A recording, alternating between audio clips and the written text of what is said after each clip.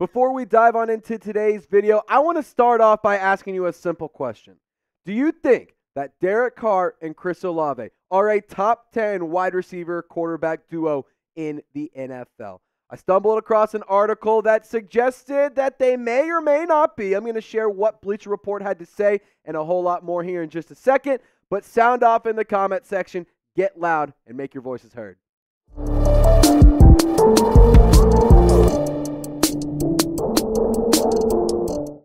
As for the topics we are discussing in today's video, like I teased off the top, Chris Olave and Derek Carr, are they a top 10 duo? And then on top of that, edge rusher out of Penn State, Pork Chop Robinson, has visited with the black and gold. But let's dive into the top 10 from Bleacher Report in terms of the wide receiver quarterback duos in the NFL. No surprises right here with number 1. Joe Burrow, Jamar Chase. They are elite. Tua and Tyreek. Dak and CeeDee, I think that one might be a little bit high. Josh Allen, Stephon Diggs, I can see that. Jalen Hurts, A.J. Brown, they're pretty quality players. Jared Goff, Amon-Ra St. Brown, Brock Purdy, Brandon Ayuk, I think that they should be much higher on this list. Geno Smith and DK Metcalf, not terrible. Matthew Stafford and Puka Nacua. And at number 10 is Baker Mayfield and Mike Evans over at the scumbag Tampa Bay Buccaneers, which is hilarious because if Marshawn Lattimore is playing, Mike Evans isn't doing anything. But in terms of the honorable mentions from the Bleacher Report article I saw, they listed Patrick Mahomes and Rashee Rice, Derek Carr and Chris Olave, and C.J. Stroud and Nico Collins. So those are your 3 honorable mention teams. Honestly, I agree that they should have been mentioned.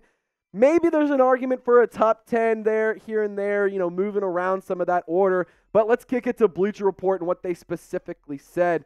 Derek Carr had an up and down first year with the New Orleans Saints, in part because he played through injuries. But the 10-year veteran established a strong rapport with Chris Olave, who caught 87 passes for 1,123 yards and 5 touchdowns as a focal point in the 11th ranked passing offense in the league. Perhaps the Saints offense takes a step in the right direction under new offensive coordinator Clint Kubiak. If it does, look out for Carr and Olave to pick up where they left off in 2023.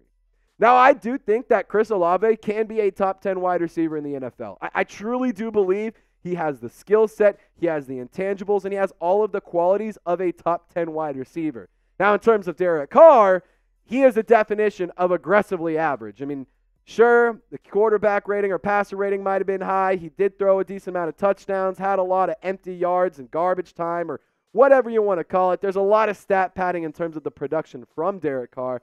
But I do think that Carr is just aggressively average. I think that he is legitimately anywhere from the 13th to the 16th or 17th best quarterback in the NFL. I mean, it is dead freaking center for me in Derek Carr in terms of where he ranks. But if Clint Kubiak can get that offense humming, this might be a different conversation here in a few months. But Olave's career has started off so good. Over 100 targets in both seasons. 87 receptions, 72 receptions in 2022. And in 2023, he had more yards and more touchdowns. The average took a dip, but he was still a very productive player and found the end zone that one extra time. I absolutely love Chris Olave, and I think that he is a phenomenal football player. And in case you didn't know, he changed his jersey number. He's going back to Dose like he wore at Ohio State when he was a Buckeye. So if you love Chris Olave, show him some love in the comment section by typing the jersey number 2 down below. All right, next we're going to dive into Chop Robinson and the report about him meeting with the New Orleans Saints just a few days ago, a week or so ago. But before we dive into that, got to give a big-time shout-out to Game Time. It's my favorite ticketing app. And to be honest, you shouldn't have to worry when you buy tickets to your next live event. Game Time is the fast and easy way to buy tickets for sports, music, comedy, theater, and all sorts of live events near you. With killer last-minute deals, all-in prices, and views from your seat, and their best price guarantee, Game Time takes the guesswork out of buying tickets. So if you download the Game Time app and use code CHATSPORTS, you can get $20 off. If you're looking to go to this LSU-Arkansas baseball series, My Hogs are going to kick the teeth out of the Tigers at Baum-Walker Stadium. If you want to make that trip up to beautiful Fayetteville, Arkansas, you can use Game Time. But if you want to catch a Pels game, if you want to go watch some March Madness, or if you want to go see a concert, any sort of live event in New Orleans, in Louisiana, or across the country, Game Time is the app for you. So download the Game Time app and use code CHATSPORTS for $20 off your first purchase. Download the Game Time app. Last minute tickets, lowest price, guaranteed. Terms do apply. All that information is in the comment section and description of this video. So let's discuss the pre-draft visit, because Chop Robinson, a really intriguing prospect out of Penn State, he has met with the New Orleans Saints before the Penn State Pro Day just a few days ago, not too long ago. But let's take a look at the Nittany Lions production this past year. He was pretty solid, and every year he was pretty good. Now, in terms of the production, you can see it on your screen, but he also offers a lot of other things as well. And I do think that when he transferred from Maryland to Penn State, it was a good thing for him. And he is just turned 21 in January, so he is a very young prospect that can still develop into some really good things. The dude was heavy and dense when he was born. That's why they call him Pork Chop Robinson. And the Saints, I do believe, are just doing their due diligence here. I don't think that they're, dead set on going and getting a Chop Robinson, but if a bunch of their top draft prospects are gone and Chop Robinson's available, let's say in the second round, maybe that's an avenue that the New Orleans Saints could explore. Because for me personally, I think you go offensive line in round 1, and then maybe you go grab an edge rusher or a pass catcher in round 2, and Chop Robinson, I think, could be available at number 45 for the New Orleans Saints. Now, in terms of some pros and cons, we like to do, we get the research and we consolidate it down for you. Chop Robinson, he has a great first step and really nice bend, but he does struggle a little bit versus the run. Now, I will say him being undersized is a little bit of a con, but he does have insane traits and he has incredible attributes, and his athleticism is unbelievable. And to be honest, the production did lack a little bit in terms of the type of player we're talking about. But when you look at his relative athletic score from the NFL Combine, this guy is a freaking anomaly. I mean, you're looking at this, and if I'm the New Orleans Saints front office, I'm licking my chops seeing that 9.72 relative athletic score. The 40-yard dash, stellar. The 20-yard split and the 10-yard split, incredible. Really good at the shuttle. Really solid vertical. Really good broad jump. The only thing that this guy is lacking is that height and weight. However, I think that an edge rusher is something that the Saints need to explore this draft. Chop Robinson could plug into this depth chart so nicely. If you ask me, I would love to replace Peyton Turner with a guy like Chop Robinson.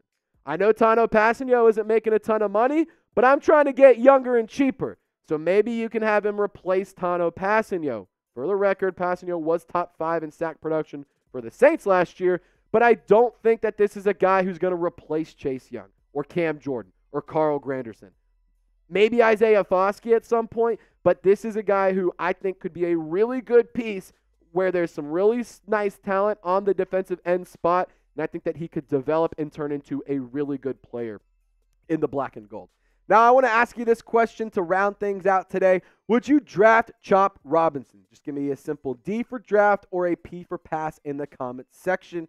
For me, I wouldn't mind going Chop Robinson. I kind of mentioned this a second ago, but I would want to go with it in round 2. If we got him in round 2, I'm happy with the pick. But I do think that number 14 overall for a guy like Robinson is a bit of a stretch. Of course, in a few years, maybe I'm sitting here saying that was the dumbest take I've ever had. But the edge rushing draft targets, there's a lot of intriguing options. I love Jared Verse. Latu Latu, an incredible story and an incredible production.